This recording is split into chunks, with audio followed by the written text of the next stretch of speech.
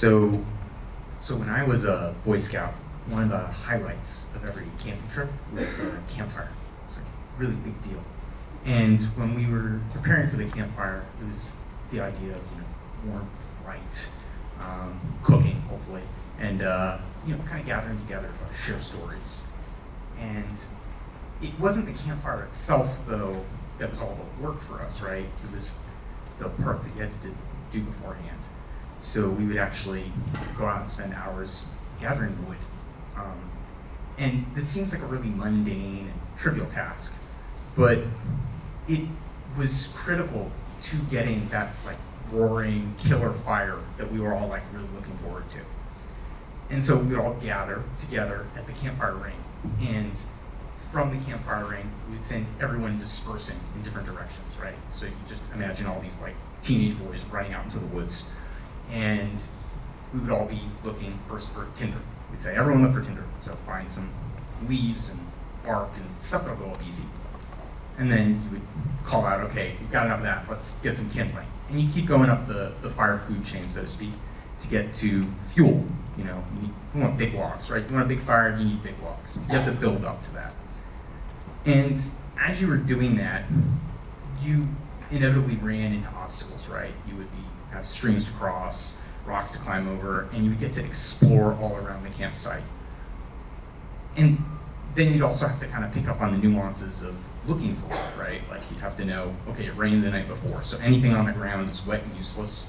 So one of the older guys would probably tell you, look up in trees, look for dead branches up there and you'll find dry wood.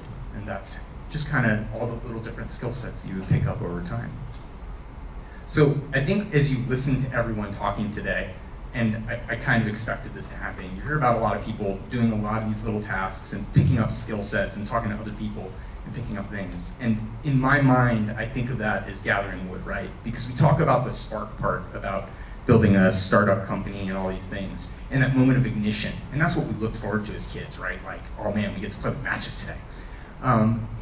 But really, it's all the work that builds up to that you guys need to hear about and you need to understand in order to kind of propel forward. And I'm right now in the middle of that wood gathering process personally, and that's what I do at SoundPipe. That's my big roaring fire for you. And so at SoundPipe, what we're doing is we're trying to develop an ultrasound catheter for drug delivery. And I didn't come up with that idea. I joined as a graduate student at UVA, and my Ph.D. advisor and his collaborators, they came up with this idea that we can paint blood vessels with drug to get more efficient drug delivery and get it on target in diseased vessels. While you're doing that with this incredible ultrasound catheter, you can also get images and actually track what you're doing in real time so you know, did you treat effectively or not? So I did that for 5 years, really exciting project to me. And I did what every graduate student and all you guys who are in undergrad are doing too, right?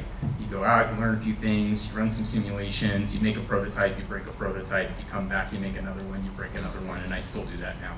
But anyway, it was a pretty typical experience. I had a lot of fun. I learned about a lot of the intersecting science and pieces like these drug-loaded bubbles that we use for the drug delivery. I had to learn about that and vascular biology and all sorts of stuff. But at the end of it, I got a Ph.D. like every other Ph.D. student does, and graduated and said, I'm gonna move to Boston. Got a lease, my wife and I, and we were packing and getting ready to go. So this is where things got a little unusual for us, I suppose, because I got a phone call from my advisor, John Hosick, and he said, listen, Joe, Brian Wamhoff and I, we think that we can start a company out of this technology. And we think that we can get this to patients and we can help those patients. Are you interested in being our technical lead? So, yeah, of course, right? You've spent 5 years working on this, countless hours in the lab, a lot of ruined weekends, and absolutely. Of course, I had to go talk to my wife and think things over a little bit, but ultimately I came around to it, yes, let's do this. I was gonna be their technical lead. Now, I'm gonna pause on that because I want to emphasize that. I was going to be a technical lead. I was going to be an engineer. I wasn't going to be an entrepreneur. I wasn't going to found a startup. I wasn't going to do any of these things that I did not believe I could do at the time. My wife and I had actually joked a few weeks back about how I could not do that. Yeah.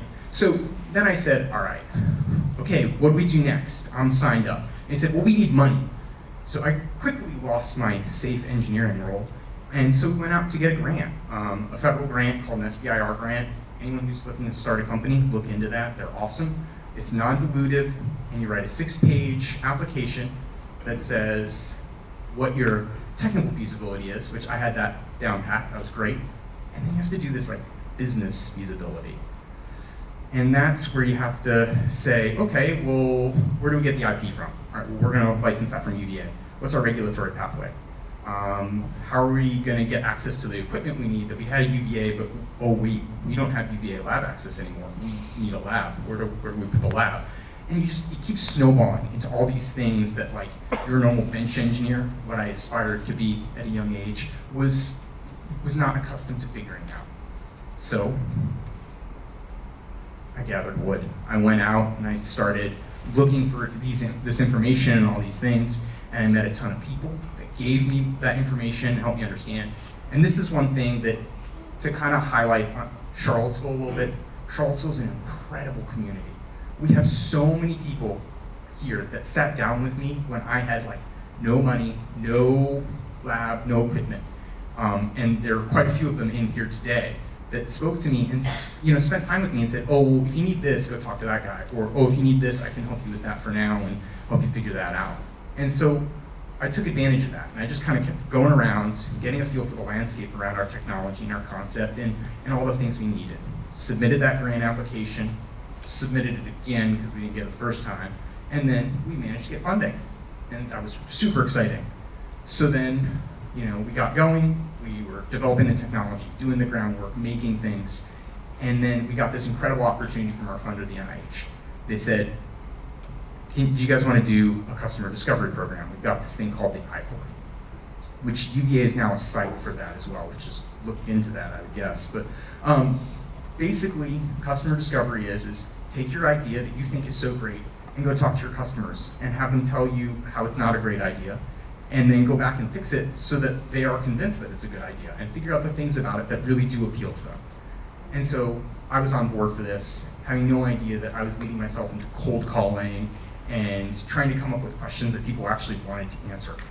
So in a true testament to early failure, I did my first phone call with a vascular surgeon because that's our target market.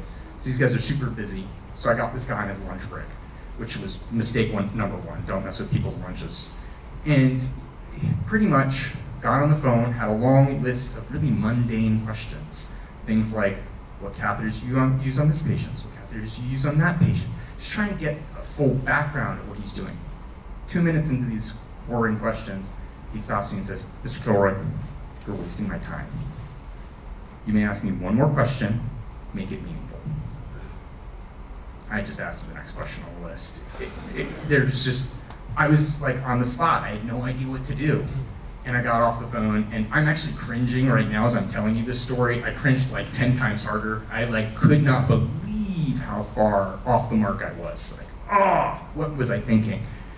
And so by the time I got through that cringing and concluded that, all right, I need to learn something from this, I was then able to get ready for the next interview and say, okay, well, what did I have to do to change that interview to make him answer some of those mundane questions but not bore him out of his mind? And those were things that engineering school did not equip me for, right? And probably any of you who are thinking about this, you're not equipped for this yet, but you figure it out, right? And you spend the time going out and kind of going deeper and deeper into this morass that is entrepreneurship, and you kind of pick up the pieces of what you need. And you start to build it into something that hopefully you can apply that spark to and create that awe-inspiring blaze that we're all hoping to have. Anyway, thanks.